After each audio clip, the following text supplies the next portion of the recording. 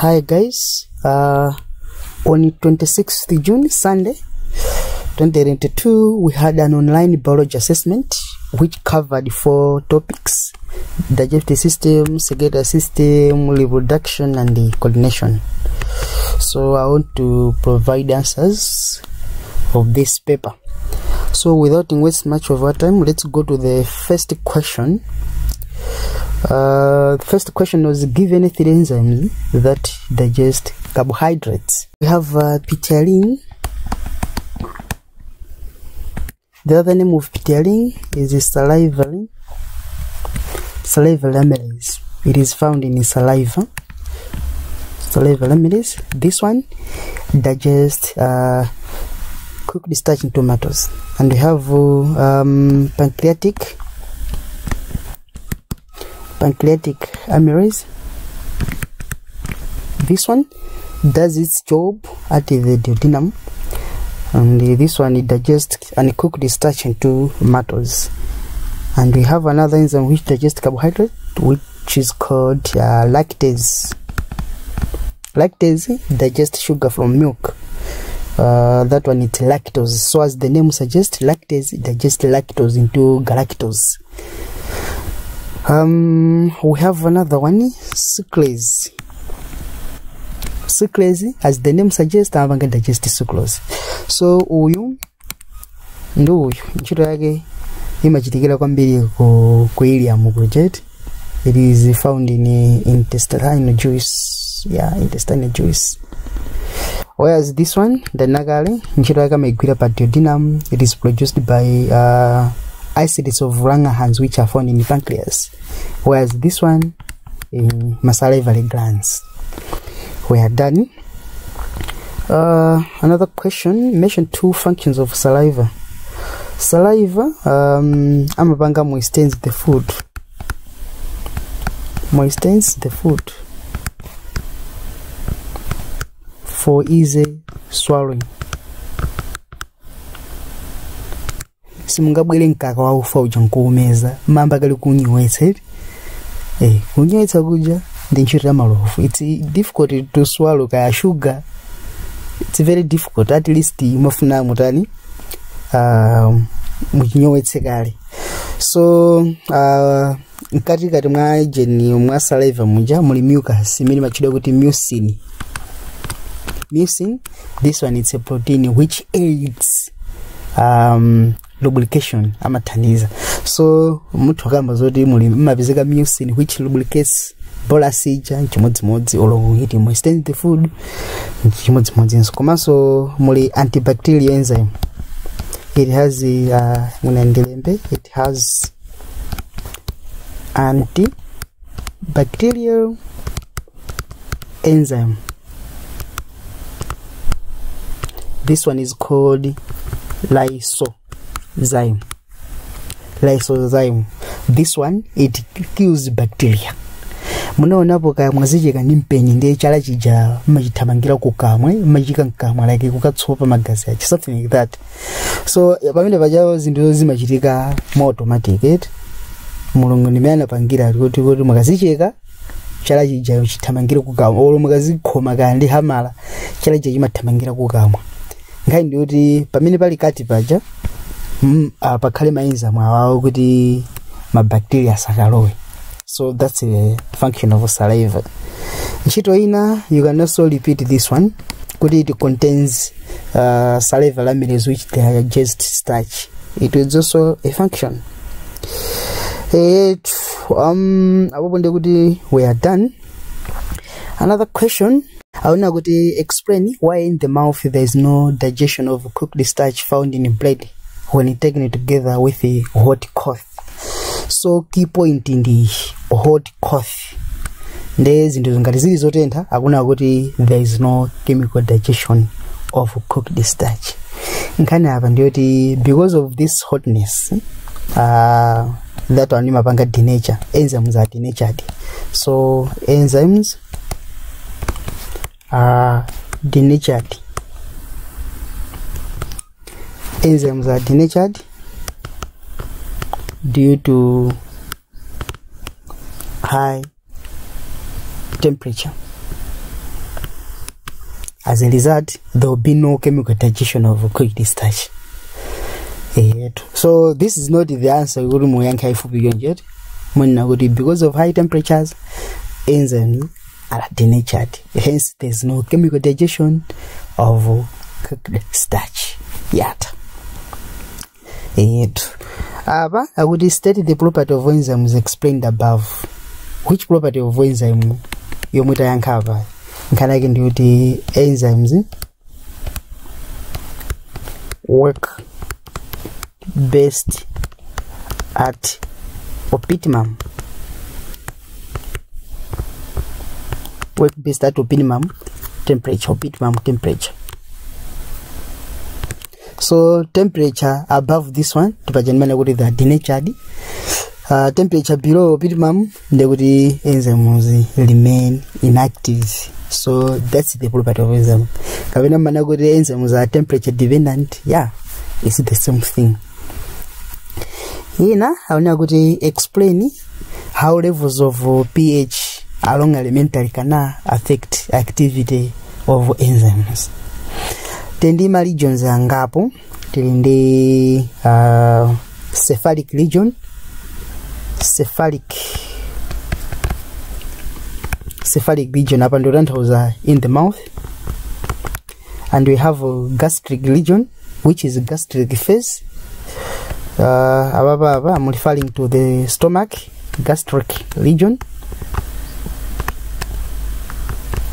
and we have another region, intestinal phase, which is the small intestines.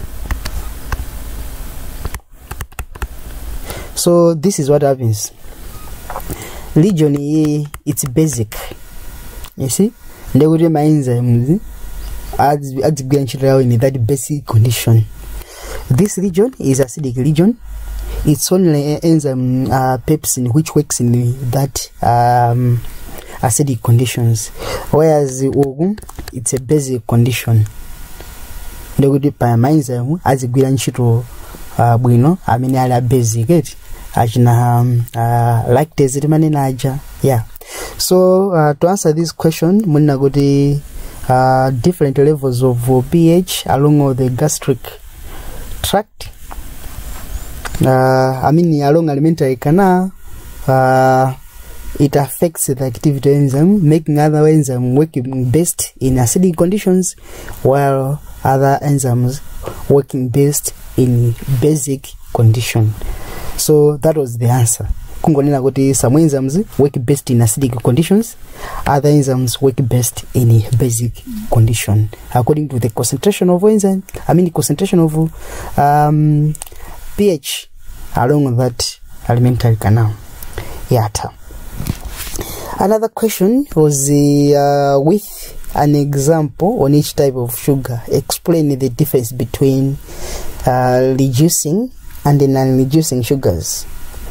Non-reducing sugars, reducing sugars, these are sugars that are capable of acting as reducing agents in a Benedict solution.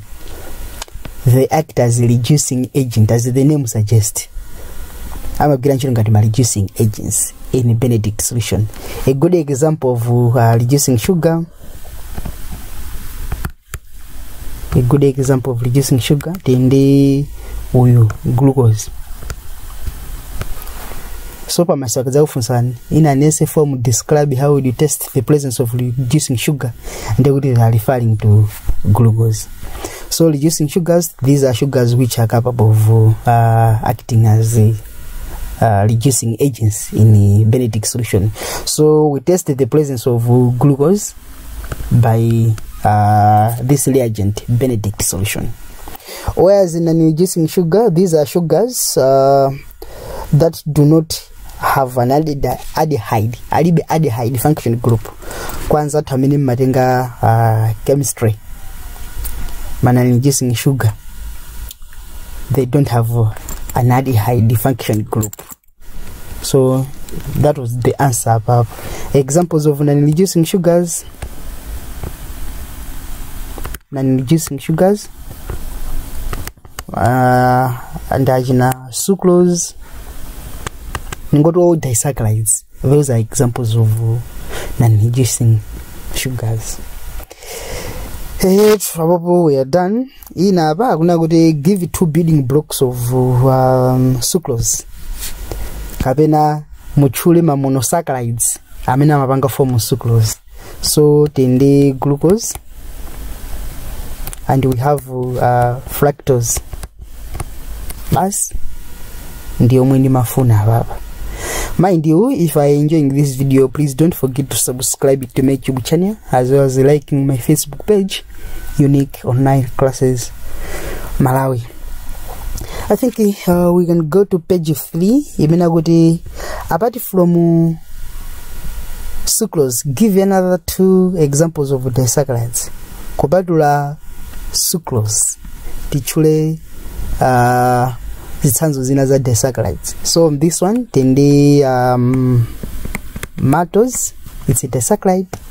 Komaso tende lactose is also a disaccharide. Question number 3. Figure 1 is a longitudinal section of villus. Use it to answer the questions that follow. So this was the diagram.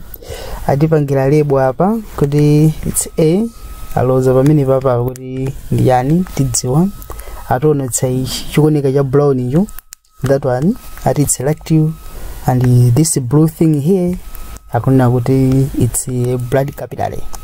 So blue mukazangoona blue amayimira ma veins, mukazangoona red amene akuyimirira ma arteries. Ndakuti mention 2 end products of digestion which are transported by the following parts of villus. So lactose minimum maduta fatty acids. I think I should change color this time. Tenge red, blue, black. Minimum mapangilo transport ma fatty acids kumaso glycerol, fatty acids and glycerols ndizimene zimadutsa mu lactose. Whereas end products which are transported by blood capillaries minimum madutsa china amino acids, glucose. Yeah, these are some of the end products of digestion which are transported by these vessels. This lactose here forms part of lymphatic system, right? In case a question. Another question I'm going to explain briefly the reason why substances transported by lactose cannot be transported by blood capillaries. Ma fatty acids and glycerols, those are large molecules. These in large molecules, while these things they are small molecules. As a result, lactose have larger diameter and the diameter equal than the blood capillaries. So that larger diameter imapanga accommodate lactose have large diameter which accommodates large molecules,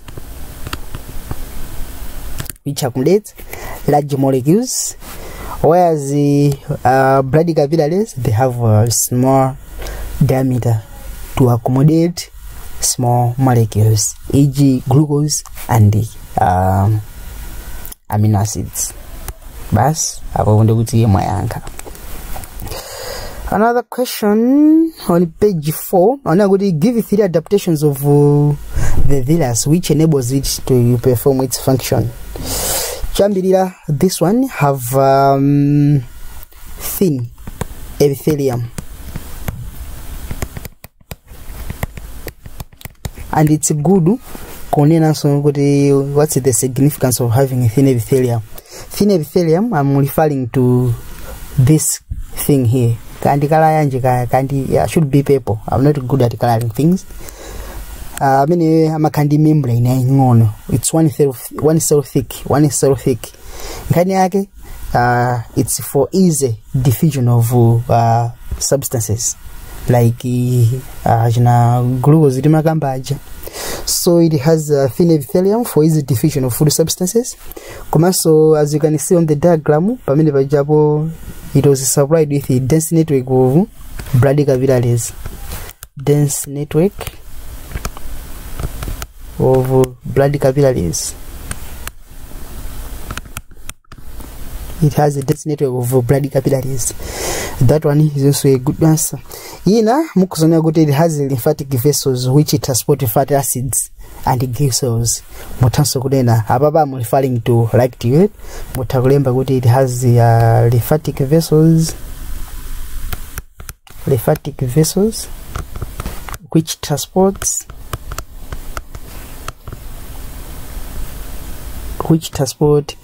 fatty acids and glycerols. Fatty acids and glycerols, yeah. My guys, so that's the thing about this thing.